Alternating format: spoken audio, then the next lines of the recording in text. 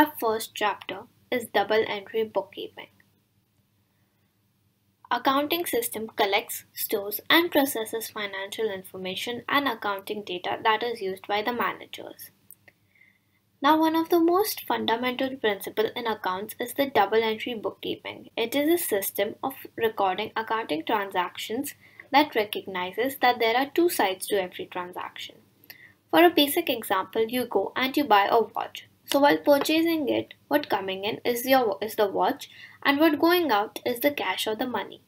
And therefore both the sides, that is the watch and the money going out, has to be recorded in terms of debit and credit effect.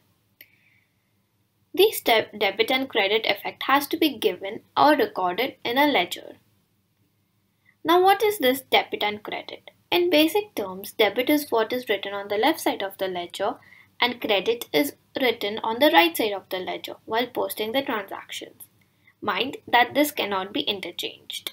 To understand the debit and credit effect of a transaction, it is crucial to understand the three golden rules of accounting. This is based upon the three accounts, that is the personal account, real account, and nominal account. Personal account includes transactions relating to individuals, firm, or a group of associates. And here, the rule says to debit the receiver and credit the giver. For example, you paid Rs 500 for some office supplies to company ABC. Now you will have to debit the company ABC as they are the receiver of the money and credit yourself by crediting your cash account.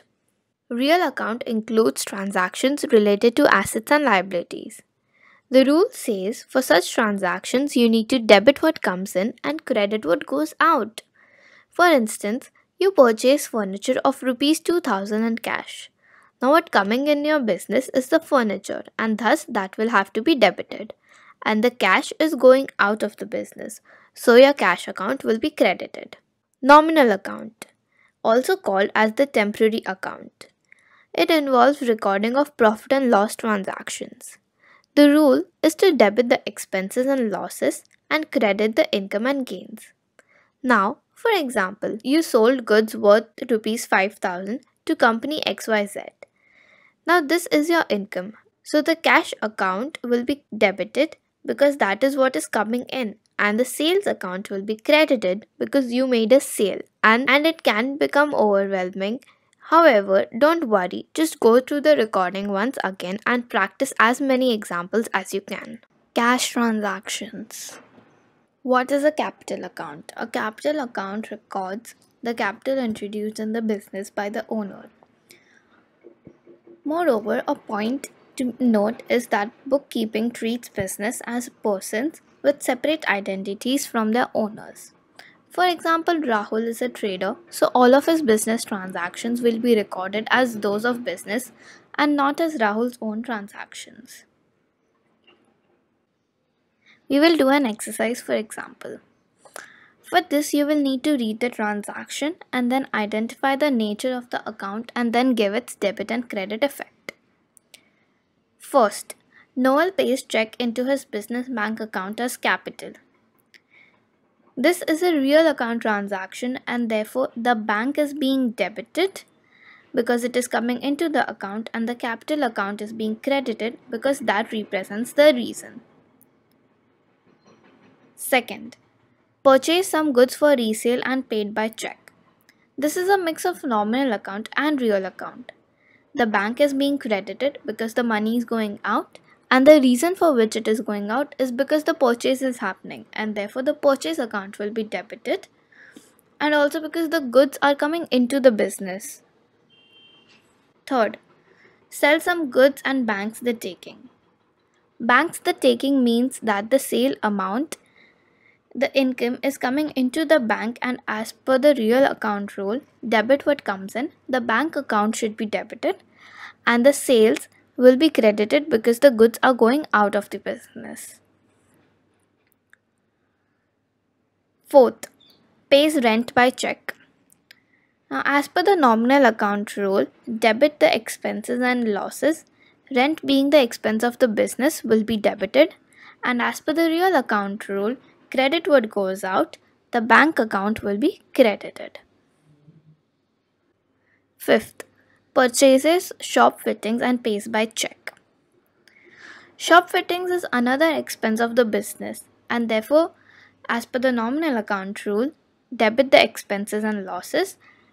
Shop fittings will be debited, and there has been a cash outflow by check that represents through bank. Therefore, the bank account will be credited. Cash is check for personal expenses.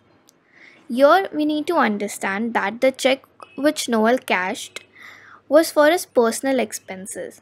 That is, the business money has been cashed for Noel's personal expenses. Therefore, it will be debited to the drawings account whenever the sole proprietor or the owner of the business, he takes out the business capital and use it for his own personal reasons. Then we call that account as drawings account because he has taken the money out of the business. And the check representing the bank account will be credited. 7th, pays wages by check. Wages is another expense of the business, and therefore as per the nominal account rule, it will be debited, and there has been a money outflow, and so as per the real account rule, credit what goes out, the bank account will be credited. 8th, return goods to supplier and bank's refund. So what is happening here is Noel had purchased goods from a supplier and now he is returning it back to him.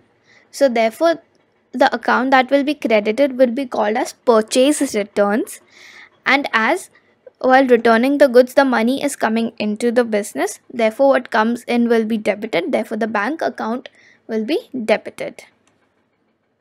9th, receives rent from tenant and bank's check. So now money is coming in, but it is coming in the form of rent.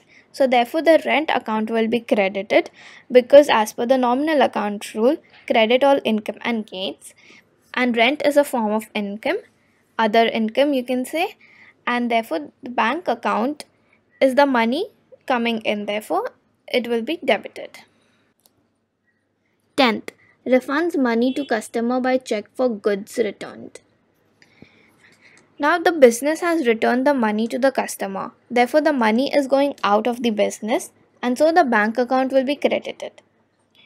Customer has returned the goods which are now coming into the business, thus the goods will be debited as sales account, and note it will never be debited to the sales account, it will be debited to the sales returns account.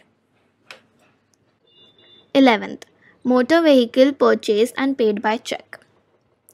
If you see this transaction is meeting the rules, that is real account and nominal account both. The purchase of motor vehicle represents an expense to the business, and therefore by the nominal rule it's satisfied as debit all expenses and losses.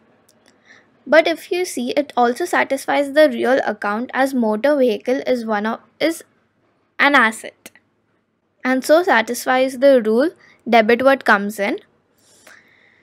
Moreover, by purchasing the motor vehicle, there's going to be a cash outflow.